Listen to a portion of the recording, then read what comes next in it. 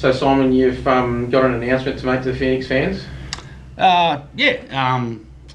After going through the reviews with Tommy, myself, and our high performance staff, come to the conclusion that I think for the progress of our club and myself, I think we're better off in moving in different directions going forward. So the club will be looking for a new head coach. Talk to us a bit about how the decision was reached in those discussions.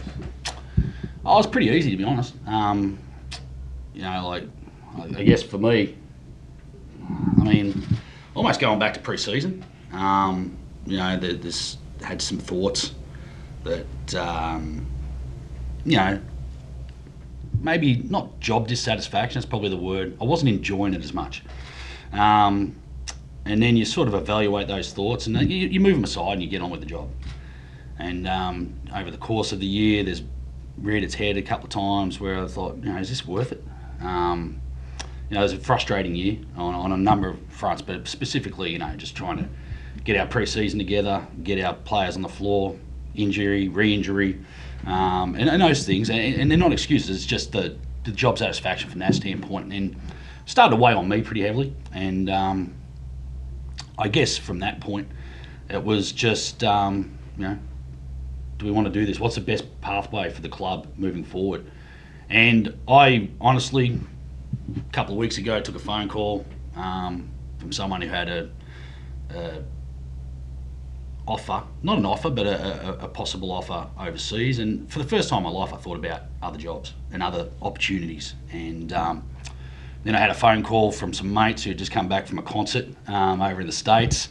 And I was sitting on the couch with my daughter, and she's 11 years old. And she just said something to me at the end of the conversation. She's like, "Dad, I've never seen you so happy." And I was like, yeah, because we were talking about me taking a job over there, and we we're just having fun with it. And it was just, those things have been just sort of creeping up. And I guess at the end of the day, you're just like, this job requires 100% dedication, which I've shown. That's not a question. But on top of the dedication, you need the what it gives back to you. And if you can't enjoy the wins and the frustrations supersede the joy, then it's time to go. It's well, have you got some thank yous to? No, there is. I got a few thank yous because it's obviously been a pretty tough journey, 5 years for me and this bloke. And I'm going to go through real quick. So apologies to anyone I've left out. I hope I haven't, but I'm sure I did. Firstly, the front office here at the Phoenix, just an amazing group of people, well led, but an amazing group of people who dedicate themselves to their craft. And get us up for game day in regards to all the preparation, all those things. So, tireless workers. Special shout out to a couple of the OGs from the front office who aren't with us anymore in regards to working. I call them the Caribbean Garden crew. So Ed White, who was our original media guy, just a super bloke, and I've stayed in contact with vicariously through social media stuff. Brooke Steindl and Ken Stuthy, just three wonderful original people that built a real good bond with.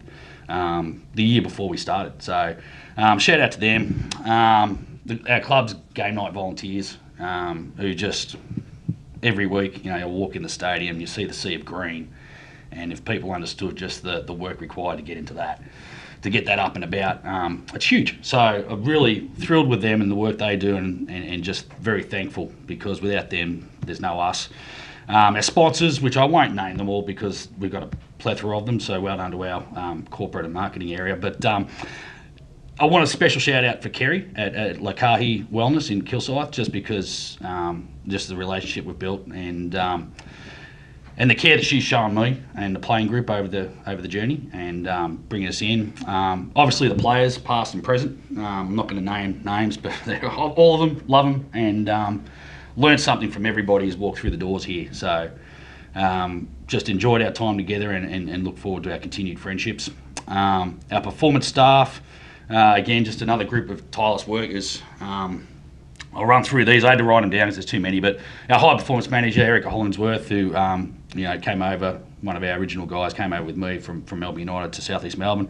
Our medical staff, Dr. and Peter and Leah Harcourt. Our legendary physios in Avnish Kumar and Simon Wigg, who unfortunately we overwork way too much. Our coaching staff throughout the years, current staff Lucas Allen and Craig Simpson, Ian Stacker, Judd Flavel and Luke Kendall, all have been wonderful contributors to the first 5 years of this club, with performance on the court, and coaches who have volunteered their time. So we've had a number of local coaches who have come through over the journey and volunteer their time when they can, not just on the court, but also providing us with stats, emails, with regards to, hey, look out for this and da-da-da. So Dom Minosia, Duncan Berg, Liam Glaskett, Jay Lomar, Sinisha Markovic, and Daniel Giancino, who we just call Shorty because it's too hard to say. Another coach who's never stepped foot in the place, but I want to thank is Ken Cole, who is always providing me with phone calls, text messages, conversations, always encouraging. Except they seem to go missing the week before we play Adelaide 36ers. But he's a wonderful man. He's doing it hard at the moment. But I want to thank Ken because he's just a ripper and love him to death. My family, first and foremost, most important people in the world. My wife Karen, my daughters Frankie and Mackenzie, and my son Spencer, who have had to go without their dad for 5 years. Not without him, but you know what I mean. Yeah, my in-laws Johnny and Jen Owens, who have really sort of filled the breach while I've been doing this job, running them around to their basketball Friday nights, Sunday mornings, just sort of filling in the gaps.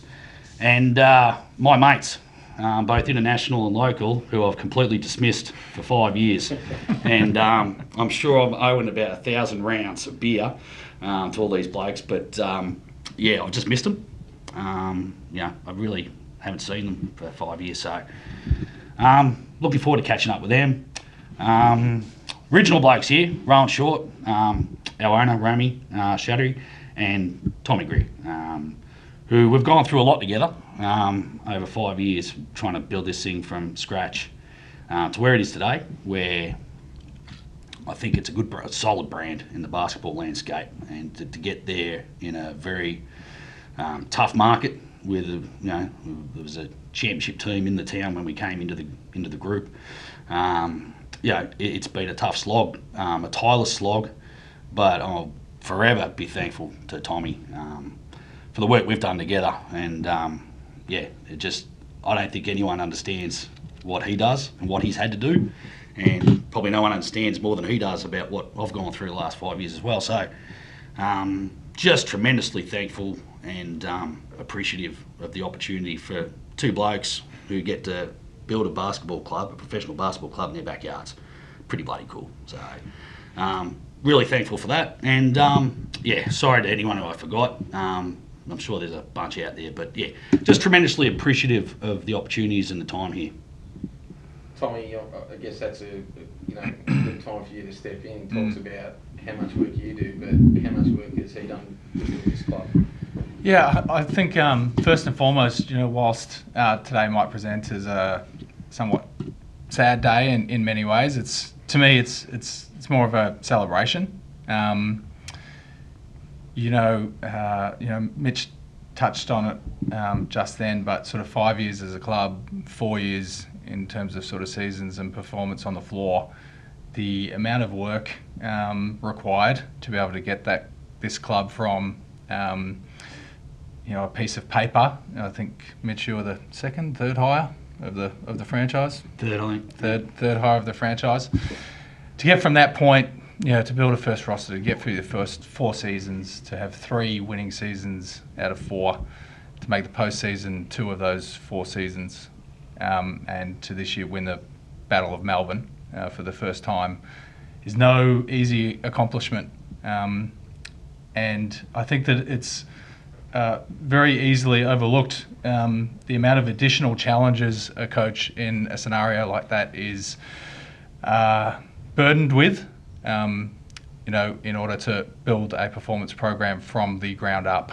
It's not come in and take over a culture that exists. You are creating something from absolutely nothing. And it goes without saying, and it's widely agreed that Simon has done just a tremendously amazing job of doing that here for the Phoenix, and in his backyard, in our backyard of the Heartland, and done an incredible job. So for me, this is more of a celebration of the work and the effort and the time that Mitch has put in. One of the most, if not the most tireless worker I've ever been around. You talk about all that work that goes into it, and how people outside don't see that. Do you think people have been unkind to him at times? Look, I mean, public perception is public perception, and that's not really for me or anyone to comment on. What I can comment on is the man that I've worked with for the past 5 years, and how much I've enjoyed that relationship and what he's meant to this club.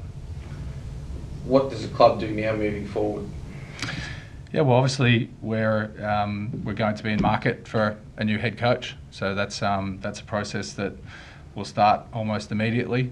Free agency is on the horizon, and as a club we need to continue to move forward. That would be the only way to honour the work and the effort that Simon's put into putting the club in the position it's in. Do you need to have a coach in place before free agency kicks off? Is that the... Look, I mean, sometimes you need to work in less than ideal circumstances. We've seen it many times throughout the NBL with coaches and different positions being hired late in the piece and at different moments throughout the year. So we'll do the best with the hand we have, and confident that as we've done every year previously, put together a very strong team. Simon, in terms of making this decision, it's not often that you'll have the CEO and the coach sit next to each other and say, hey, this is what's happening. So I imagine you've had some time to reflect on your 4 years in that short period, and what are your sort of first takeaways of it, and how do you look back on it? Well, yeah, I mean, firstly, me and him are thick as thieves. It's not going to be, we've done this together, and it was never going to end in divorce. It's going to be mutual separation or whatever it is. It wasn't going to be. Yeah, we throw a lot of tantrum. And this is true. Like, this is kind of like 5 years of work, and we have spent so many hours together, so many phone calls, late night text messages. It's never ending, and we both had our share of tantrums, but never at each other. This has always been a collaborative, working together relationship, and it is right till this point. And it's like when I was coming to my end of the decision, I was thinking, shit, I'm kind of leaving Tommy in the lurch here. He's got to get a coach. He's got to put a team together. I feel bad about this. But at the end of the day, it's sort of like I've got to make the best decision for my family. And so it made it. It was difficult, but at the same time, when we got together, we're having we sat down to have our review. It lasts about 30 seconds. It's like, I think it's time, and we're just in. Was that both sides? Yeah. Yeah. Yeah. No, it's just time. I think we've pushed it really hard to get to where it is, and I'm very honest with myself, and the frustrations supersede the enjoyment for me, and I don't want it to hurt the team in any way, and I couldn't realistically go into free agency and say I'm looking forward to watching hundreds and hundreds of hours of film over the next couple of weeks. I've got nothing left there. I don't want to do it, and it's required. Like, as soon as you start thinking that way, it's over. And so yeah, we got together, we sat down in this room, we looked at each other and just smiled and said, yeah, okay, I think it's time. So what's next? I mean, you talked about, family, friends. I mean, I imagine that's going to be the immediate kind of thing, but have you got any plans down the track? Immediate plans are to enjoy the Megadeth tour, Smashing Pumpkins, a touring with Jane's Addiction, Trivium are going to be in town. Aim on arm off. I'm going to just go and enjoy being with my friends, being with my family. Although I'm already sick of chasing them around on a Friday night and a Sunday arvo, chasing them all over Melbourne, dropping them off at their sporting commitments. But it's sort of it's a real eye opener as to how much we rely upon our family to help us with that stuff. But yeah, after that, I've got to go find a job. But I'm going to enjoy the next couple of weeks, and it'll be the first break I've had in 5 years. So, I probably should have taken some breaks in between. Maybe it would have pushed a little further out. But at the end of the day, it's just I've given all I've got. And I was having a word yesterday with one of the other coaches in the league. He's called me up to say, "Hey, how things going?" Da, da, da, da. And he's just, "Mate, you're insane. Just hold on, keep going. Da, da, da. This is," and it's like, nah, I just can't do that. It's not how I operate, and it's time for someone else to push this thing forward. There's no way I would be able to get, if we had a pre-season like we did this year again, I would end up walking away, and it's not the time to do it. So you do it beforehand, and yeah. You've got a background in accounting and finance and stuff, haven't you? So finance, yeah.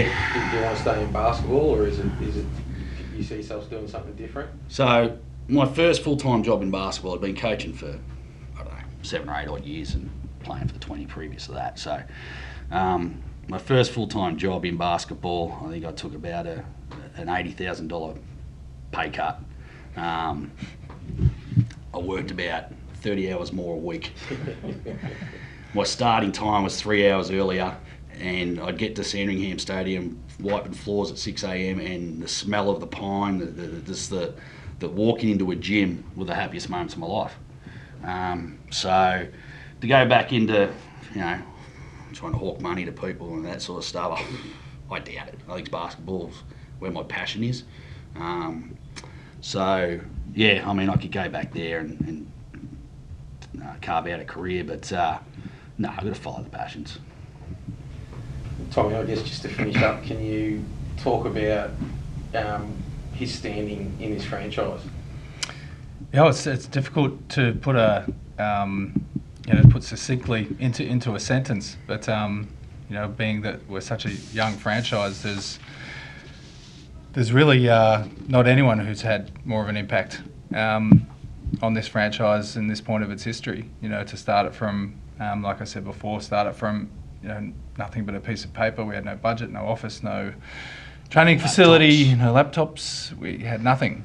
So to get it to a point where we are an established, well-regarded franchise within the NBL, with the success that we've had in such a short time frame, is largely due to the work and effort that Simon's put in.